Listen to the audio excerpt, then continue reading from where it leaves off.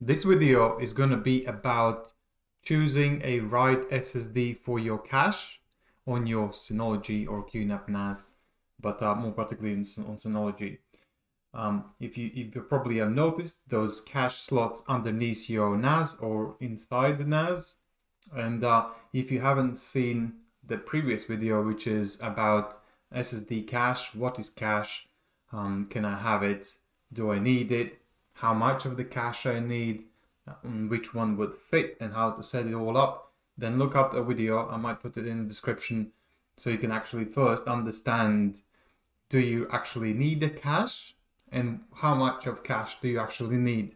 When you can answer those two questions, then you can actually watch this video and understand which brand and which type of model number of the SSD cache would be most suitable for your NAS. So let's dig in and let's talk first about compatibility, because what you need to do first is make sure that this SSD will actually fit in your NAS. So there are two types of M2s. So what you need to do is look for M2, because it might be confusing seeing other types of SSDs which are SATA, which you use to put in your laptop to add more the SSD storage space. And then the most confusing bit is about M.2 SATA and M.2 NVMe, because these two are very different type of SSDs. Some NAS models will support both, but there is very significant difference between these two SSDs. SATA SSD, that means it works at 6 gigabits per second, so you would expect somewhere around 500-550 megabytes a second speed.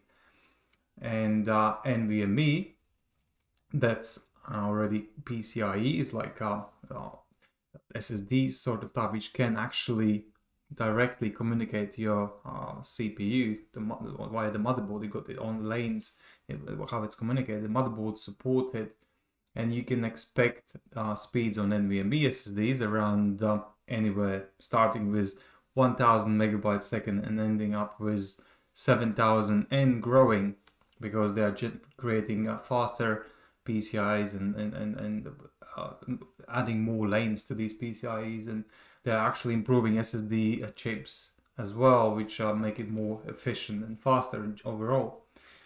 So you will need to first understand which size of M2 do you need, and do you need SATA or NVMe. So in most of the models you will need 2280. And what does it mean? 22 and 80 means that the size of M.2, so what's the width? So it's 22 millimeters wide, which all of the SSDs will be. And 80 or 110 means how long the stick is. So the most popular is going to be 80 millimeters, 8 centimeters. And some units will support 11 centimeter long sticks. So now you know what 2280 or 22-110 and NVMe and SATA means. So then the first what you need to check is if you have a NAS already, or if you know which NAS you're going to buy. So you need to check which size of this SSD M.2 will fit in there. So if you're having a rack mount version like R1619XS, that will support both NVMe and SATA SSD in size of 8 centimeters in length. If you have PCIe cards, these cards will support both standards, 8 centimeter and 11 centimeter lengths. But with cards, you need to be more careful, because it depends on every model. So you need to go to compatibility page and actually check which card will support which SSD on which NAS, because sometimes card can support both types of SSDs, but NAS do not support particular card or particular SSD on this card installed in that particular NAS. So be careful with cards. It's quite tricky. And the most popular standard will be NVMe SSD, which is 2280, which is 8 centimeters long. So you will see these M2s on models like DS918, 1019, 1520, 920, 720, 420, 1821. All of these Plus series and even 1621 XS Plus series models, whereas actually NVMe cache slot available on the board, on the motherboard itself. So now you know that what sort of size and what sort of speed standard SSD you would need. So then you can move on the subject about speed. So what sort of speed SSD do I need? Because there are, as I said there, you can find SSDs anywhere ranging between 1000 and 7000 megabytes a second, but not all NASs will support actually that sort of speed. So the highest speed so far you can get is on the 1621 XS, which comes with Xeon CPU. And this SSD has allocated PCIe 3.0 4 lanes, which means that the maximum it can take from this SSD, if you would install this SSD, it's 4000 megabytes a second. So even if you install some really high performance 7000 megabytes a second of speed SSD, you will only max out at somewhere around 4000 megabytes a second. That's on 1621. If you go for 1821 plus or 1621 plus, that's PCIe 3.0, only 2 lanes. So there's already half of the speed, that's 2000 megabytes a second. And if you go for standard flagship models like 720, 420, 918, 1019, those are only PCIe 2.0, 1 lane, single lane, which is 500 megabytes a second. So what do you want? Because what do you want? You don't want to do sometimes, not always, get so fast SSD and never take a advantage of this SSD speed. Because if you install 7000 megabytes a second SSD into a 920 or 720, which only supports speed are up to 500 megabytes a second, you might think like, what's the point? But there is sometimes a point to actually going for faster SSDs. But if you need only something like a simple caching for files, if you've got many users accessing and you want these files to be cached, then 500 megabytes a second is going to be probably more than enough, because you probably are connected with my 1 gigabit network anyway, which is around 100 megabytes a second, or 200 if you're on 2.5 gig, or if you've got link aggregation, but somewhere definitely underneath 500 megabytes a second mark you would be having these Plus series models. So most of the situations there is no reason really going for really fast SSDs. Sometimes you just need to get any sort of SSD, M.2 SSD, which is around 500 to 1000 megabytes a second, and you're good to go. But sometimes you might need something more. You might need more performance. So if you're running a web server or database server or virtual machines, all of these things actually require something more than just simple speed. You need something like IOPS. That means how quickly you can get a response from this SSD. So that's very, very useful, very, very important, because when you are running virtual machine or database, the requests where you're going to be sending is going to be kilobytes, maybe megabyte at the most at the time. So what you actually need, you need a really quick response. So when you send the command to SSD to get some data back, you want to get response as quickly as possible. And this is what IOPS will be doing. So here's the table around 500 gigabyte size of SSDs. So the same logic will apply for other capacities as well, like 250 gigabyte, 1 terabyte, or 2 terabyte. But we're going to focus more only on 5 gigabyte because there will be a trend. So if you want the best performance, then you look at IOPS, and then there is read or write IOPS speed. So if you about the reading, so you can have a look that the fastest would be WD Black SN850 or Samsung 980 Pro. These are the ones which are running on PCIe 4.0 already, but they are made with their own controller chips on it, and old NAND technology, which is allowing really quickly to get this data back.